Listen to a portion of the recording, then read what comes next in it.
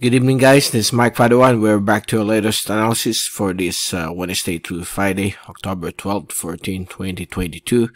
And this is brought to you by Typhoon2000. Let's begin with our update. Here's the latest graph set for Wednesday until tomorrow, Thursday, October 13. We have 4 low pressure systems across the Western Pacific, including the West Philippine Sea. We are going to discuss first the low pressure system close to the Philippine Islands. This is low pressure area 98W, which is still an active LPA, which we mentioned a couple of days ago. And this system has been upgraded by Pag-asa as Maymay, and is currently quite disorganized as of this time. The rain convection or the rain circulation of this system is now embedded over the northern portions of Luzon, particularly Cagayan Valley, and it's likely that this system will dissipate within the next 12 to 24 hours along the coastal waters of Aurora. So right now it's still slowly moving towards the west, or we may say it's quasi-stationary along the eastern coastal waters of Kasiguran.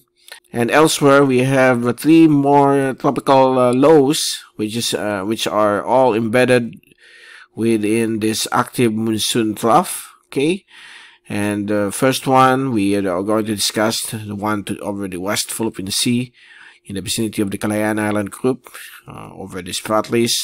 This is LPA 90W, which is moving slowly towards the southern coastal waters of Vietnam. So it has a low chance of developing into a tropical cyclone within the next 24 hours. And another one we are keeping an eye is LPA 97W, which is currently a tropical depression based on the latest information from Pag-asa.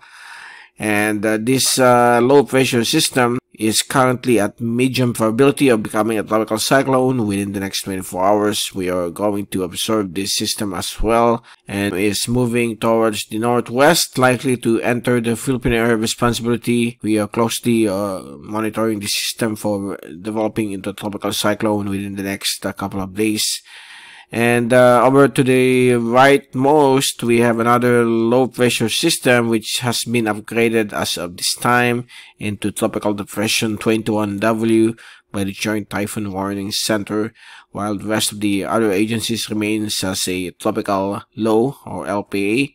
This is 99W, but right now it's already renamed as 21W, moving towards the northeast. Okay, so you can clearly see here that to the north of the monsoon trough, we have an initial burst of the northeast monsoon affecting extreme northern Luzon, particularly Batanes, Babuyan Islands, and the coastal waters of Ilocos and northern Cagayan. So these areas will have winds of up to 65 kph and will be dangerous to fishing vessels and seacrafts passing across the Bashi and Balintang channels. And heavy rainfall will continue across northern Luzon because of the northwestern circulation of LPA 98W. We have a shear line here embedded within the frontal system to the south of Japan. Along the southern part of the monsoon trough, or south of the monsoon trough, we have a weak southwesterly surface wind flow, bringing some thunderstorms across Palawan and the coastal waters of western Mindanao, moving into Zamboanga Peninsula and the western sections of southern Mindanao, affecting the coastal waters of Soxygen. And another burst of southwesterly wind flow can be seen over Palau and Yap across western Micronesia, bringing some rains and thunderstorms as well. So that's the latest from our graph set, showing to you the very robust, okay, monsoon trough all the way from the west Philippine Sea across the western Pacific Ocean. Here's the fast animation. As you can see, these are 3 tropical lows. Here's the 99W. Here's 98W, which is currently dissipating with the mid-level circulation with lots of rain across Cagayan Valley. And here's the LPA, the other LPA. It's right here. Okay. This is an upper level low, TUTT, also known as a tropical upper tropospheric trough, which is inhibiting convective activity in the vicinity of 97W. So it's currently still limiting the development of 97W, but in the next few days, this upper level low or TUTT will begin to decay, and it will pave way to let 97W rapidly intensify as it moves towards the Philippine Sea, with a possible track towards extreme northern Luzon this coming weekend. So we are going to be issuing storm watches as well on the system, and later on storm advisory from Typhoon 2000. Here's the other one, 99W, moving, barely moving, but it is likely to accelerate towards the north to northeast across the open waters of the Western Pacific. Here is our last track that we issued around 11 a.m. this morning, and this is 11 a.m. October 12. So for the forecast for this evening, it will be moving towards the southwest, and for the next 24 hours, it will decay or dissipate over the waters east of Aurora. So this is no longer a tropical low within the next 12 to 24 hours. Likely by tomorrow morning, we'll be issuing final storm watch on this weather system. Here's the Typhoon Global Models. Here's the track of LPA 98W. So it's nothing. It's going to decay within the next couple of hours. And here's a 97W, which is expected to move briefly towards the west-northwest. Once it enters PAR this coming Thursday, it will start to move towards the west-southwest, likely becoming a tropical cyclone here along the 130° east longitude, and will track west-northwest towards the areas of Batanes, Babuyan Group. So that will be on Sunday. Okay, so folks, again, over extreme northern Luzon, from northern Cagayan, northern Ilocos Norte, up to Batanes, Babuyan Group Islands, be aware of this approaching LPA 97W, as it could become a tropical depression or even a tropical storm as it approaches your area come Saturday and Sunday. And it is likely to be named as Neneng once it enters the Philippine area of responsibility, because the Pag-asa remains it as a tropical depression even it's still outside of the Philippine area of responsibility. So all eyes on this system beginning tomorrow through Friday and until its passage on Sunday. And some models are forecasting it to be pushed southwest by the surge of the northeasterly monsoonal flow by early next week, and it will roam the West Philippine Sea and into the South China Sea towards the coastal waters of Vietnam. So far that's the latest on these tropical low pressure systems on the global models. Here's the zoom in satellite animation from windy.com, showing to you the latest circulation of LPA 98W, which is currently here dissipating.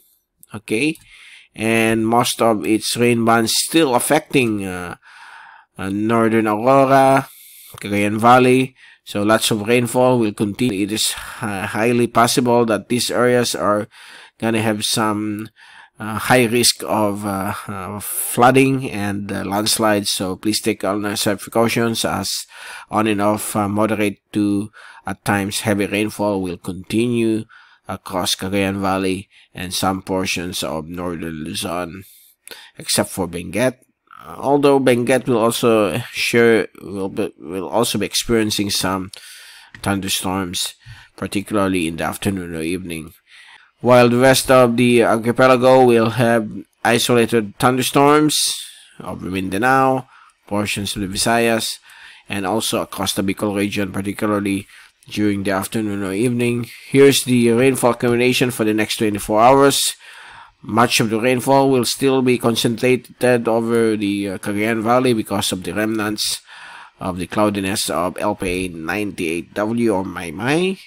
And for the next 3 days, you can clearly see here the southwesterly wind flow bringing some rains and thunderstorms across Palawan and western sections of Visayas, western Mindanao, while localized thunderstorms will be expected across portions of Masbate, northern Samar, Bicol region, central and southern Luzon, including Metro Manila. So these are isolated rain showers and thunderstorms in the afternoon or evening, while northern Luzon, particularly Cagayan Valley, will still continue to experience some occasional on and off rainfall from moderate to extreme intensity because of the remnants of LPA 98W. As for the wind forecast for the next 3 days, by tomorrow afternoon, Thursday, here's the other LPA west of Mindoro becoming an active one as it moves towards Vietnam. We still have the surge of the northeast monsoon. Here's a 97W entering PAR. LPA 98W already gone based on this Euro model, based on the forecast for tomorrow, Thursday. Friday, we have LPA 90W now moving closer towards the coastal waters of Vietnam. And this is now 97W acting up, becoming a possible as a tropical depression or tropical storm moving towards extreme northern Luzon. Saturday, it will be approaching the Balintang and Bashi channels, okay, and likely increasing winds of up to 50 or 60 kph will be expected across Batanes and Babuing Cubab Islands. And on Sunday afternoon, the system will pass very close or in the vicinity of Batanes as a tropical depression or even a tropical storm. Okay, so again, bad weather will be expected across these areas, including the extreme northern parts of Luzon. That includes northern Cagayan, northern Ilocos Norte, Kalinga, and Apayao. Okay, and that's the forecast for the next 4 days until Sunday. So folks up there in the extreme northern parts of Luzon, please take on some precautions and be aware of the approach of LPA 97W, which could become Neneng once it enters PAR on Thursday. Before we leave you, here's again the latest global tropics hazards for this for the next 2 weeks, valid October 19 to November 1. For week 2, October 19 to October 25, still 20 to 40% probability of a tropical cyclone formation will be expected over the Philippine Sea up to the South China Sea. The higher probability, which is around 40%, is likely over the West Philippine Sea. So likely this is already the track of LPA 97W, while to the east of the Philippine Islands, it's still at 20% probability. So we still don't know if there will be another succeeding LPA. But so far in the medium range forecast, nothing follows 97W so far. Okay.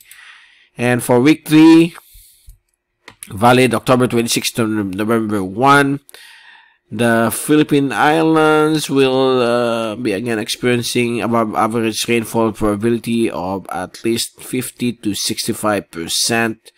The 65% is likely over Luzon because of the onset of the northeast monsoon, which could bring more rainfall associated with the prevailing La Nina phenomenon. So so far that will be the forecast for the third week. Okay, that will be the forecast for the week 3, October 26 to November 1, and that will be on All Saints Day, All Souls Day. So we are expecting this rainfall activity across the Philippine Islands, okay, especially in the afternoon or evening. So far, that's the latest. We are going to return again on Friday to give you the very latest on these low pressure systems, particularly the other one, 97W, which is located still outside of PAR, but we are anticipating the entrance into the Philippine area of responsibility by tomorrow, Thursday, and into Friday. So we'll be back again. This is Mike Padua. Stay safe always. Good evening, and God bless to all.